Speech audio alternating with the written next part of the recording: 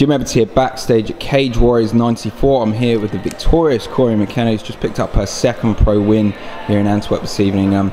Cory, went to the judges this evening.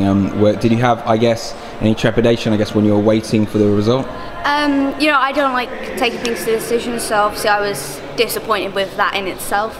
I think I won the first and the third, and hearing back from my coaches, they say I did. Obviously, I'll watch it back and I'll have a look at what went right, what went wrong, and see. But yeah, obviously it's always nervous. You know, I don't like to leave it in the hands of anybody else, but I'm very happy that I got the win.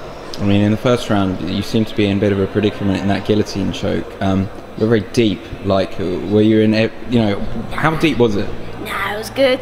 I was fine. I wasn't worried. No, I'm comfortable in the uncomfortable positions. I knew I wasn't going to get stopped there. So, you know, not an ideal position to get caught in. I make sure I don't do it again. But no, I wasn't worried. I'm never worried. So give us some background here. You go out to Team Alpha Male to do your training. Like, who are you working with there? I saw you're working with Cynthia Calvillo. Yeah, I've been working with Cynthia Calvillo. Sorry, I'm going to say her name wrong. Calvillo, obviously. Jamie Moyle. You know, and they've also got some great amateur girls that have been obviously got different backgrounds. You know, like wrestling, striking. So it's great to kind of get that experience. And obviously you've constantly got new people coming to the gym as well. So I'm getting to see different styles and getting some great training in. How old are you now? 18.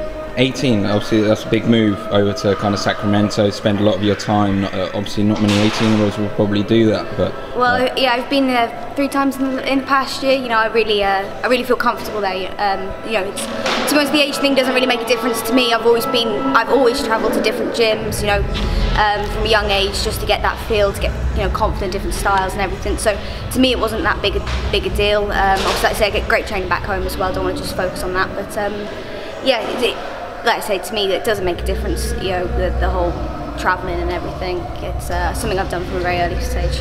Sure, you know, everyone's talking about you as a big prospect. Cage Warriors making a big fuss of you. Like, you know, how hard is it, I guess, to keep your feet on the ground, I guess, when everyone's, you know, talking you up a lot?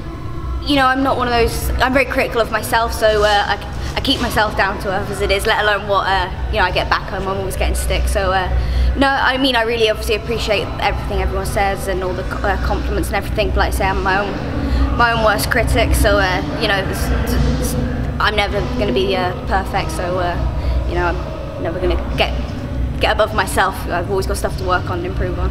For sure. I mean, you know, second pro win tonight, where do you kind of go from here? Like, do you want to get back in there quickly, or do you just want to take some time out? I mean, you're so young.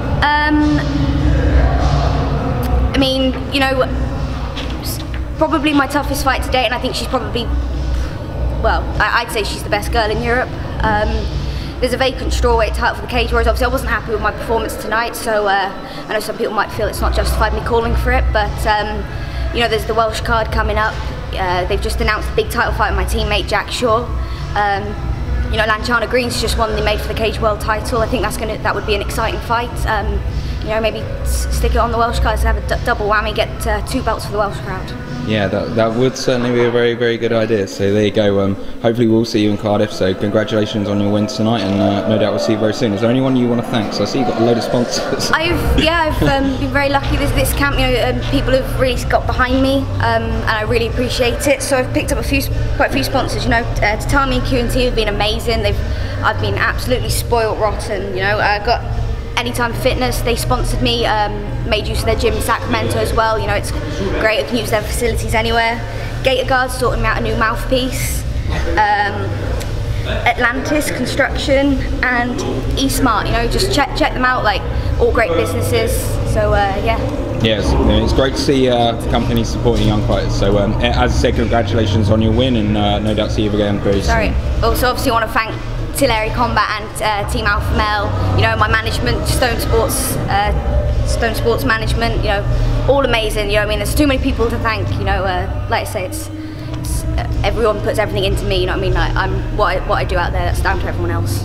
Great stuff, Cory. Thanks for your time. Thank you very much.